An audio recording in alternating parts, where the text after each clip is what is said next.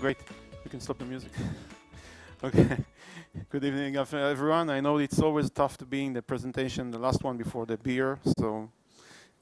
So anyways, my name is Eshed Galor. I'm working for Huawei, European Research Center, and I will be talking about the hybrid cloud. Let's start. So with a show of hands, anyone here attended the multi-site session 2 hours ago? Okay. So I will do some review on parts of it that are crucial for this one. So what is a hybrid cloud? So in the 15 years of evolution of data center, we've seen we moving the data center from bare metal data centers to virtualized data centers, then to private cloud and VPCs. Then we started doing cloud burst, extending our private database data center into public cloud. And recently we're talking about hybrid clouds, which is essentially connecting together public clouds and private clouds in some way and to gain additional resources. Today we're talking about hybrid cloud. Hybrid cloud is a hybrid cloud over clouds. And I'll explain about that. So, how does it look like? Basically, you have some top management, OpenStack API, where the users are working, the tenants are working. And on the bottom, you have multiple public clouds, maybe private clouds as well. And you have some resources that are residing in a specific cloud. Some resources will extend across different clouds. What can you do? So, first of all, it's a single pane of glass, which is what big customers want. You have one resource management. You have monitoring and dashboard from one place. You have user and role management in one place. Image repository, which is always a headache. And you have network topology. You don't need to take photos. I have it on SlideShare. I will send you. I'll give you the link at the end. So, cross-site networking, which is the holy grail, extending the L2 and L3 network across different clouds, allowing you to have the same subnet and the same IP range in different clouds, which is very important if you want to move VMs, migrate VMs across different clouds without doing reconfiguration of everything. Quality of service, you can do rate limitation based on the tenants when you're crossing the WAN. Heterogeneous cross-cloud overlay, that's very important because you may have different vendors, different clouds, different overlay tabs on each public cloud, maybe even each private cloud. It's very important to cross between them. Security alignment. You want to have cross-cloud network access control list. You have to use the same security groups. Otherwise, when you're moving your VM from one place to another, things will stop working. Distributed firewall as a service. Geoelasticity, which, as my colleague said earlier, is a fancy name for redundancy. You want to have a GeoWare load balancing. You want to have the resources that you need for load balancing in the right place. I mean, if you have traffic coming in suddenly from North America, you want to have your resources in North America, not in APAC. You want to optimize automatically the service for the best user experience while keeping the OPEX lowest, because the cloud business is about OPEX. You want to maintain regulatory conformance if you cannot move resources out of your country, and you know these issues. Quality of service and SLA constraints. If your service needs to have specific SLA or specific latency restrictions, you want it to run in the right place. Zero configuration. So when you're moving a VM today, you're moving the VM, and then you need to move its image. You need to move it, all its volumes, all its networks, all its configuration, everything. That's a headache. So we're talking about moving the VM along with all its ancillary configuration, the security groups, IP, address, volumes, images, firewall entries, and everything. Load balancing pools. You can define load balancing by the subnet, meaning you create a subnet, and every machine that acquires an address in this subnet, no matter on which cloud it resides, automatically becomes part of the load balancing pool without doing configuration manually every time. Images. So images is a tough problem. You want to have images automatically synchronized. When you're moving a VM from one cloud to another, you want the image to already be there and to be the right image in the right version. And you want to have automatic format conversion. You don't want to deal with it manually. So, maybe I missed one? No, it's okay. So what can we use it for? That's important. So I have a few use cases, nothing fancy. Cross-cloud application deployment. You have an application, you want to deploy the database on your private site, you want to deploy the web front end instances on other sites, you want to deploy the application backend in a different site, so it's possible with that. Cross-cloud application migration. So you want to move an application from your private side to the public side, or the other way around, from a public side back to the private. Cross-cloud application scaling, or cloud burst, as we know. You have an application running on a certain load. Now you want to scale it out. So you want to scale it out to different clouds without doing all the configuration required. Add clouds dynamically. You want to extend your hypercloud while it's running, so you can add more sites, even public sites as well as private sites. And of course, you may want to take out a site. For example, you want to move from AWS to Azure, for example, because of price or something like that. Cross-cloud disaster recovery. So some kind of calamity destroys one of your private sites, and you want to move the workload to your disaster recovery public sites. Cross-cloud containers. So containers are becoming more and more handy these days. And one of the problems with containers is, first, they don't work with VMs, the same network. It's a problem. And the second is, you certainly cannot deploy one container in this cloud, the other in a different cloud, and still have them communicate. So something like this, okay? Parts of your application deployed in different containers in different sites, and they can still communicate with each other. So about containers, we're going to have a session about Courier, the new project. Gal, my colleague, is going to talk about it tomorrow, so I recommend going. So what is the challenge making this work? So this is Tower of Babylon. It was an amazing project while everyone was talking the same language, okay? But then when people started talking different languages, it didn't work. So connecting public clouds is basically the same. They have different APIs, and that's by design. They have different features also by design, because that's a differentiating value. So cross-cloud activities, that's very complicated to do with just API conversion. It's a headache, as you can see, this guy upstairs trying to make server building, it doesn't work. The answer, cross-cloud consistency. You need an overcloud management in order to maintain this or manage this consistency. Otherwise, it just won't work. So why am I talking about this in OpenStack meeting? So it's because we're going to make everyone OpenStack, and that's why we will be able to use OpenStack to do it. So what are the building blocks that we're going to use? First of all, we're going to use OpenStack. That's a big surprise. We're going to use the Tri-Circle multi-site management, which was presented 2 hours ago. I will touch about this because most of you did not see that. And the last building block is a data protection as a service, which is a new project that we are also launching. And another colleague of mine will be talking about this on Thursday. I will give you the link soon. Okay, so how to make it work with all those public clouds is by using jackets. I will explain about that. Of course, this is them. If you want to see the DPaaS, sorry, Data Protection Service, it's a nice acronym. Just make sure to attend this one. I will give another picture of it at the end. So let's talk about Tri-Circle a bit, in a nutshell.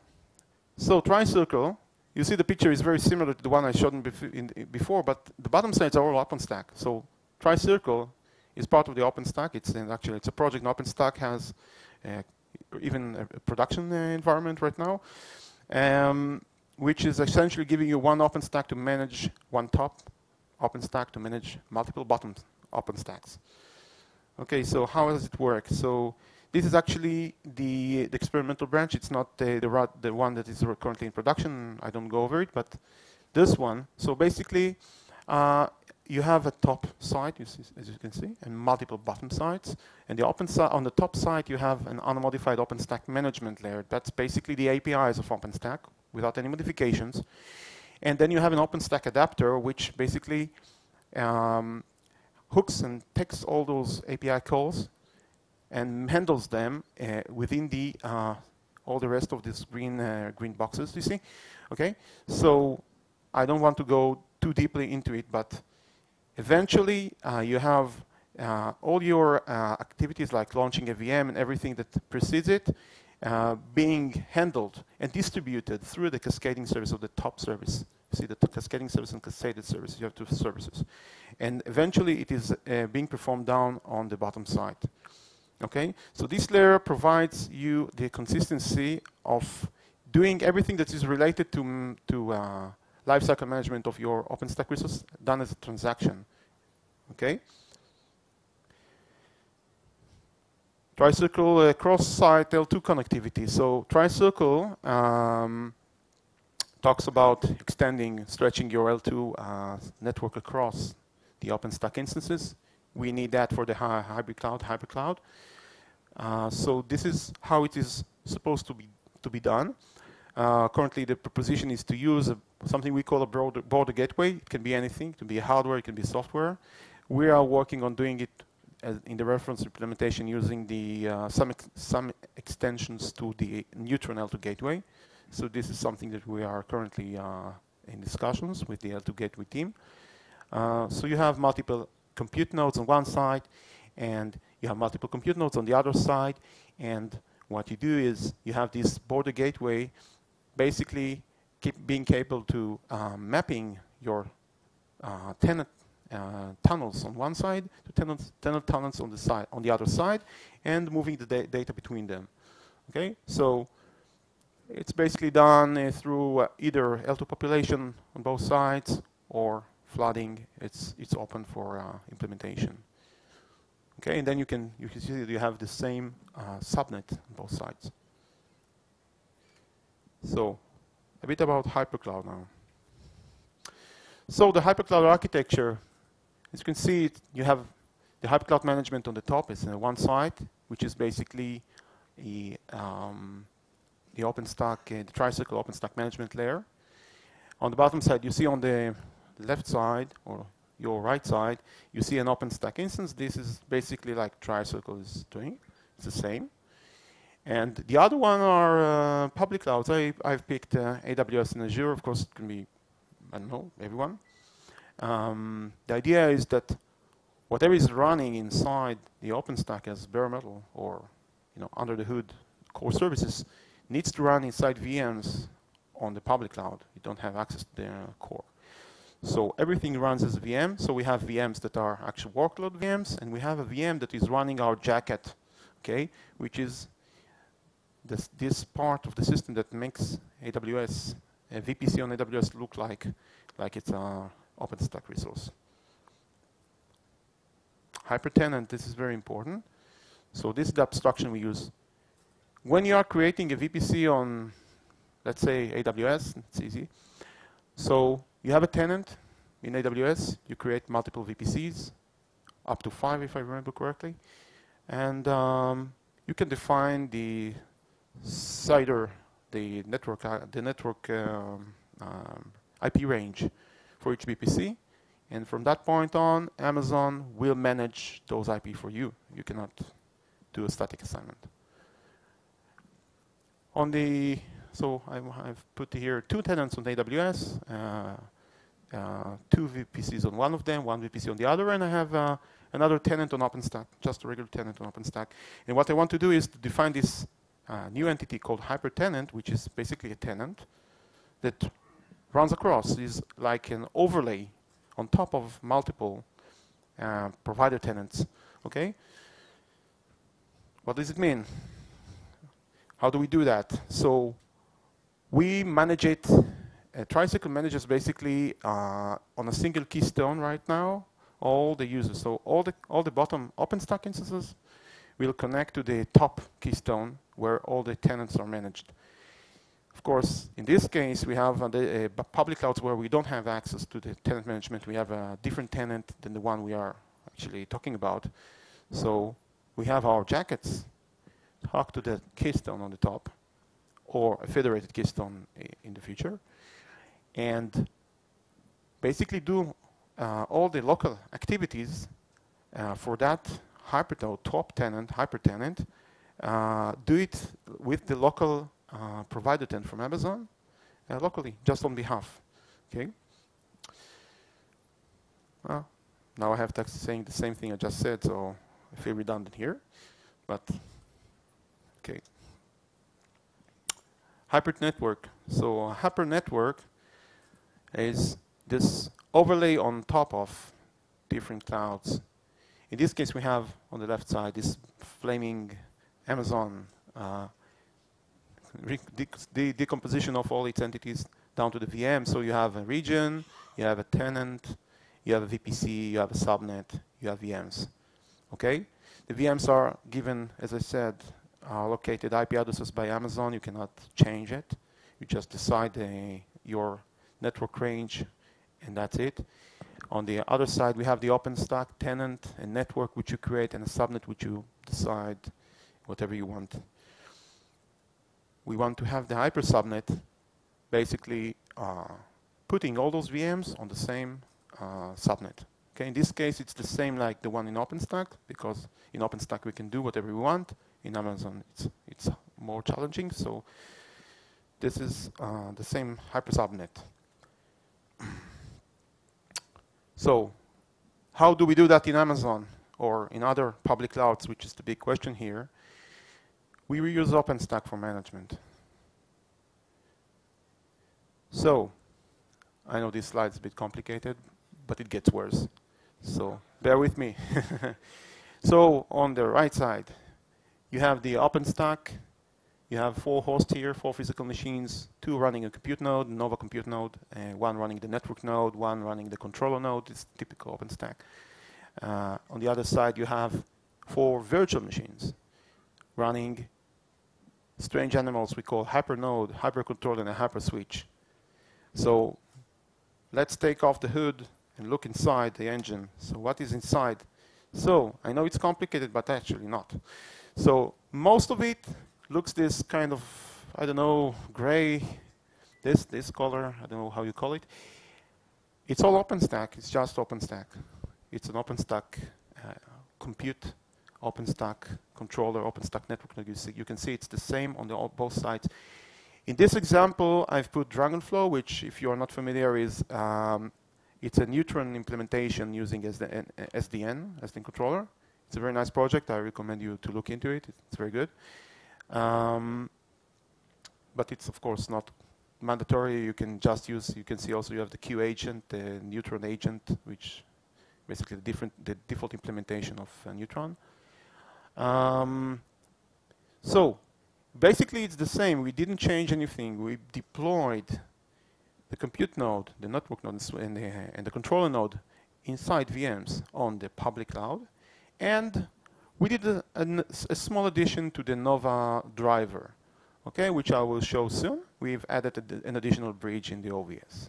I'll show it.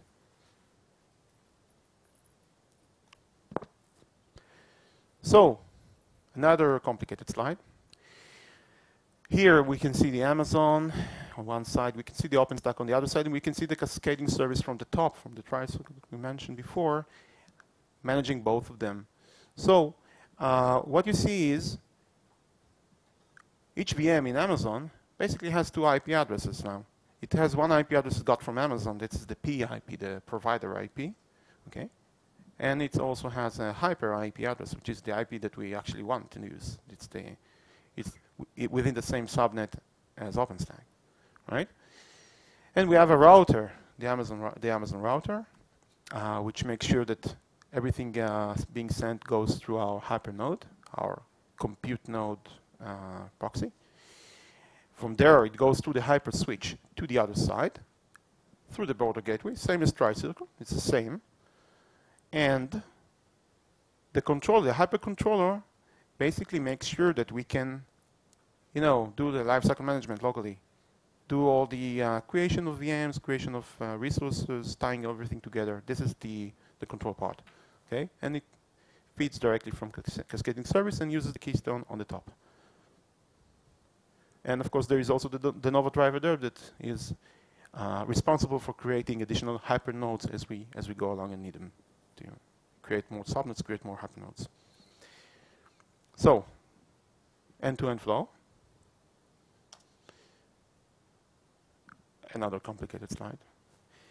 So we have this big orange box. There's Amazon. I've actually on the right side. It doesn't matter if it's another public cloud or it's an OpenStack. Once it gets out, it doesn't really matter what is the other side. The other side could be the same. Could be just native OpenStack. That doesn't really matter. So how we did that was first we've edited the routing table. We did some custom route table, which is an Amazon capability. We've placed our hypernode, which gets an IP address from Amazon. We've placed it as the default gateway for the custom route table. Okay, you can see. It's the default gateway for everything that is supposed to go on the hyper subnet. Okay, so we make sure that if the VM1 in this case tries to ping VM2 on the hyper IP address, it will reach the hypernode.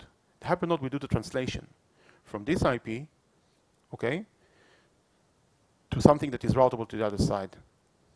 Okay, so you can see the red box is an additional bridge that we've put into the hypernode, which is based on the compute node, the Nova compute node of OpenStack. This bridge does the address translation. We did that with by adding this is a bridge, the OVS bridge. So we added a few OpenFlow rules there, which do all this trick.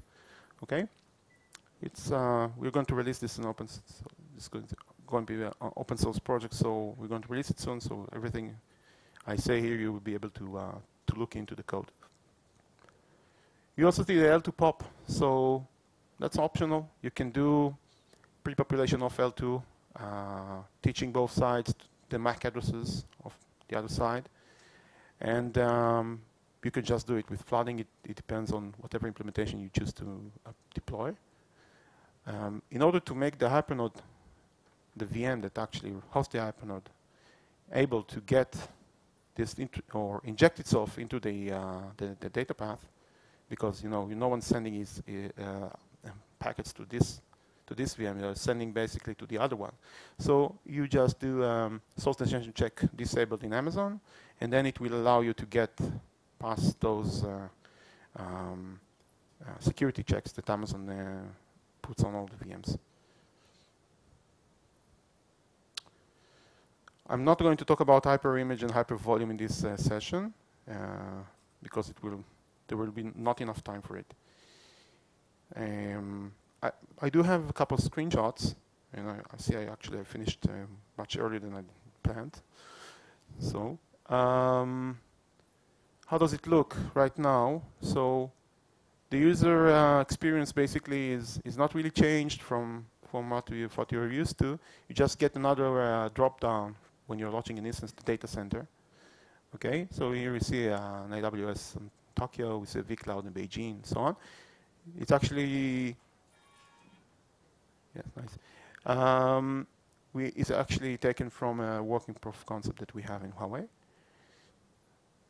Then afterwards, you can see you have all your instances, and you see basically what Tricycle does is mapping an availability zone to each site. So what you see here is each public cloud has is assigned availability zone, and that's how you use the existing OpenStack abstraction to manage all of it. This is basically it for me because people want their beer cold. So If you want to check out these two sessions tomorrow, yeah, I'll give time for questions. Right. And if you want to grab this on SlideShare, then this is your link, and now open for questions. Yes?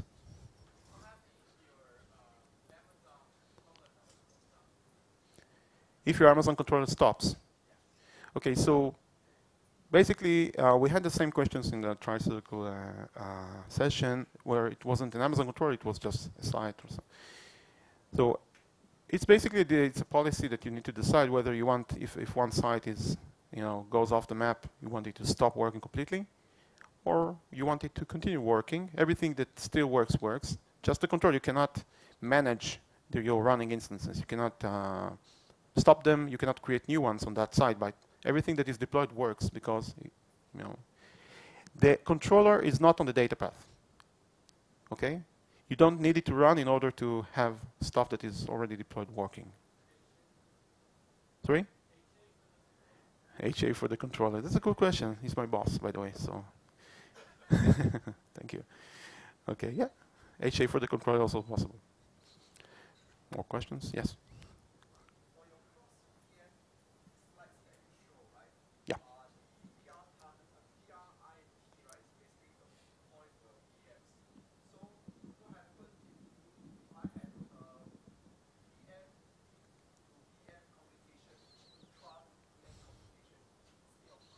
Yeah. Good question. So.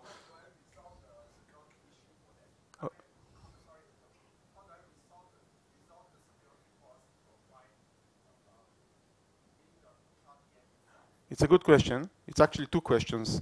I will repeat it if you didn't hear. So the question was, you have two VMs, and correct me if I'm wrong. You have two VMs in Amazon, okay? And you don't want to go through the hypernode if these VMs want to talk to each other, or else you do want them to only be able to talk to each other using their hyper IP addresses. Okay, so first of all, let me emphasize something I missed saying before. The hypernode that I showed is just one of multiple solutions that are possible in order to make this work. It's basically an agentless solution. When you put the hypernode as a node, as an actual node you need to go through. There are other alternatives we've explored. For example, doing the hypernode functionality running inside the VM as an agent, which it's good for performance, but customers don't like it because it's introducing some kind of software piece that runs inside the VMs. It's also possible to do it in other ways, like for example using a container that runs this VM, a container that runs inside this VM, and other nested hyper virtualization. There are other solutions to do it as well, and then it's easier to do this cross. VM to VM on the same side without going to the hypernode. In this use case, you need to go through it. So in order to make sure that your VMs cannot talk to each other using private IP addresses, the provider IP addresses, it's a security rule that you put. You just block it. But in real life, if someone will actually deploy this kind of system, I'm not sure that they will be aware of those provider IP addresses, because basically they moved an application from one place to another. The application keeps on running. Nobody's actually logging into the VM and looking at the IP addresses. They just expect it to work. So I understand the question, but I'm not sure if I answered it. Any more questions? Yes, Neil. What is the status of the project? I mean, does it work? Let's start with this. Okay, thank you. Okay, so this is actually something that we are currently working for production. So we are doing it in open source, but we are also basing the commercial product on it. We have several customers that we are currently in late stage of proof of concepting and prototyping and so on. We also use it in the Huawei public cloud, AWS, to some extent, of course. Huawei itself has a compelling use case for this kind of solution. They run their own e-commerce site, Vmall, where they sell their mobile devices. So when they have a big sale, there are several dates where the traffic is too large, so they cannot meet this traffic surge on their public cloud, so they spin up VMs in Alibaba cloud. So they basically need this for themselves and for also for other customers. Question here.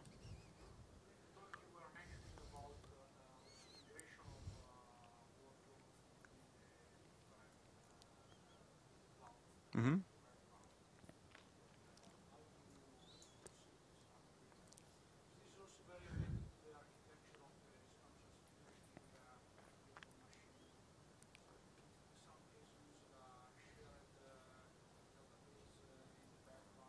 Mm-hmm. Okay, so I repeat the question. So you're asking about, let me try to rephrase it, migrating the application, not just the VM, right? So I mentioned it in a use case. This is what we want. We want to migrate an application and not a VM, because you need to migrate it with all its ancillary configuration, the security group and the IP address and the firewall configuration, everything, and attached volume image. So because we are moving it with the IP address and making sure everything is basically working the same way, putting aside the fact that you may have now traffic going on the one that you didn't want, but putting that aside for a minute, this is basically solves most of your problems, because now the VM has the same IP, it just runs in a different place, same L2. It can still work with the same data. It doesn't even know that it moved. It just may have degradation of performance. So, but what we are doing in this is part of this the tricycle actually, and also the data protection, which is a different project, is handling the protection of the application itself. I don't want to touch on it because there is a different presentation for it that Eran, my colleague, is going to give on Thursday about data protection, which is going to touch on all these ancillary and the ability to protect the application, not just the VM. Okay. Any more questions? Beer, yeah. Thank you.